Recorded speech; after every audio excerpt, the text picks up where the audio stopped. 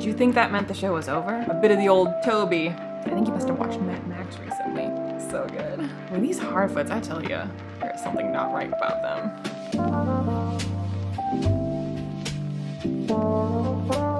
Previously on Rings of Power, everyone died. Did you think that meant the show was over?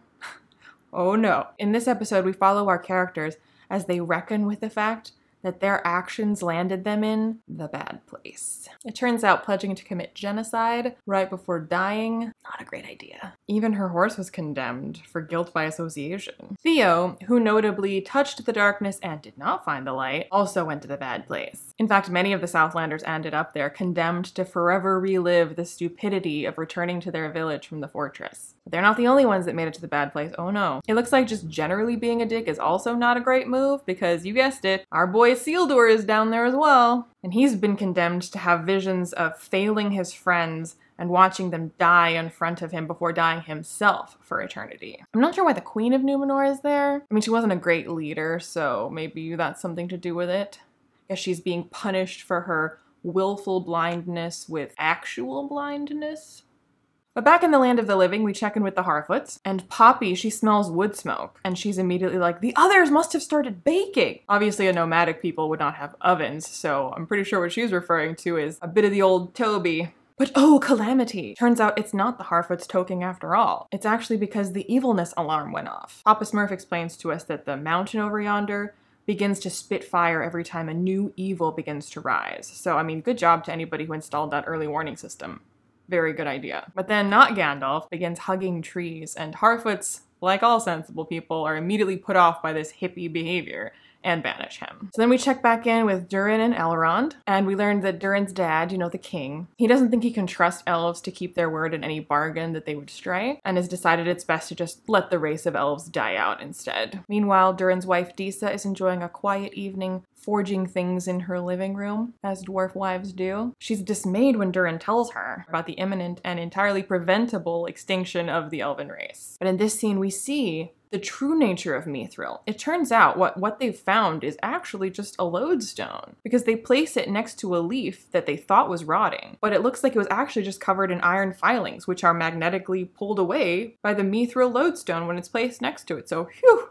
Oh, that's a relief. Nothing's rotting, no one's dying. Whew. Speaking of dying, we next head back downstairs, and Theo wants to comfort Galadriel. And he says, what are you so bothered about? It isn't your fault. And Galadriel says, yes, it is. I mean, as great as it is to see her taking responsibility for her actions for once, I mean, she picked a bad time because for once, this isn't actually her fault. But we do get some amazing words of wisdom from Galadriel. Theo is wondering about who might have survived, and Galadriel tells him, what cannot be known hollows the mind. Fill it not with guesswork. So if you don't know something, don't wonder about it, don't think about it, just ignore it. Got it. So Theo wants to know how many orcs she's actually killed, and she says many. And Theo says good, but this does not please Galadriel. She tells him that she would not use such words. I mean, presumably because nothing less than complete genocide is acceptable, so merely killing many is not sufficient. It's all or nothing. She then tells Theo, it darkens the heart to call dark deeds good. Obviously, doing dark deeds is a-okay. She tells him that all soldiers have to worry about this, so Theo wants to know if he's a soldier. We know how elves feel about lying. But he's not a total lost cause, so instead of saying, yes, you're a soldier, she's like,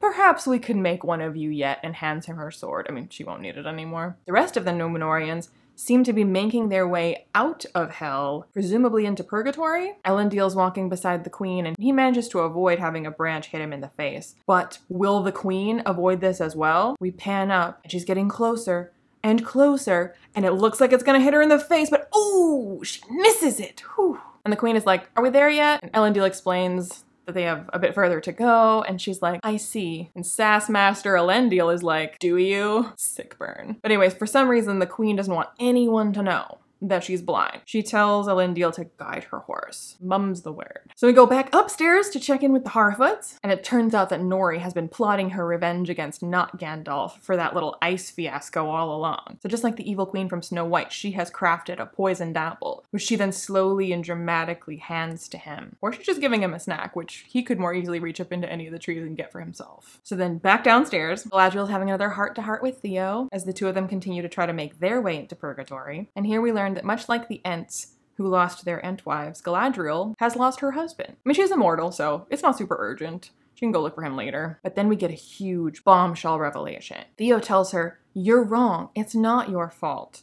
It's mine." And Galadriel says, "No, you did not intend for this to happen," which can only mean that she did.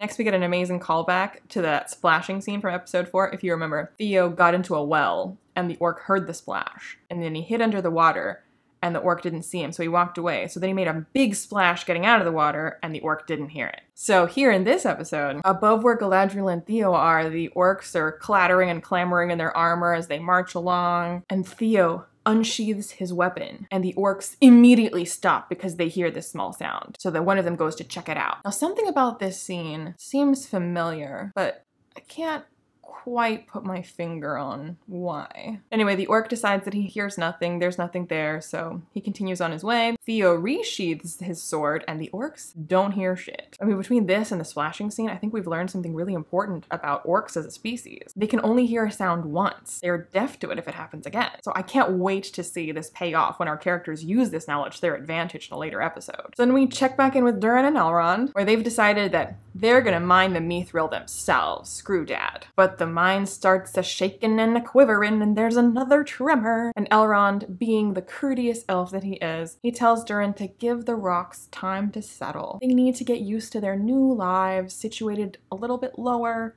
than they were before. You know, they need an adjustment period. While they wait, Elrond offers Durin some water, and Durin declines and says, self-discipline. I think he must have watched Mad Max recently. Durin then tells Elrond that dwarves have secret nicknames that they only share with their friends and family. And it seems like he's about to share his secret nickname with Elrond, but Elrond quickly shuts that down. He's like, nah, brah, I don't know you like that. So Durin then does break through the wall. Don't worry. The rocks were good and settled by then. And he finds all of the mithril. Like, they're not even gonna have to mine it. It's just like this gaping chasm with the mithril just sitting there out in the open, right on top. So great. They don't even have to mine it. They can just go grab it. Awesome. But Durin's dad is super not cool with this. I mean, he's made his position on elf extinction pretty clear, and here's his son going and trying to save the elves anyway. He's so mad that he takes away Durin's necklace. So meanwhile, back with the Harfoots, as they're collecting all of the apples, Poppy starts singing this absolutely horrifying song about Bolgerbuck, who we all remember they like to make fun of for dying of bees. In this song, he's left his daughter by a river, she gets turned into a snail, and he catches the snail and eats it. I mean, these Harfoots, I tell you, there's something not right about them. Poppy then notices the footprint of a big person. I mean, not Gandalf left pretty recently, but she is certain that this is somebody else, somebody dangerous. So she drops her bucket and runs away. And it turns out that somebody else are those pop stars that we saw a few episodes ago. They are in the middle of another photo shoot, and they are not pleased that Poppy is littering and dropping buckets all over their shooting location. And if that wasn't bad enough, Nori starts yelling, interrupting their shoot yet again. And we all know what divas pop stars are, so they overreact a bit and set fire to all of the Harfoots' caravans. Meanwhile, back downstairs, it looks like the Númenóreans, except for naughty Isildur, have successfully managed to get to Purgatory. But Isildur's horse is being a real pest, so Elendil is like, give him to me, you're coming home with us. And the horse is like, nah. And Isildur's buddy is like, he won't listen to you.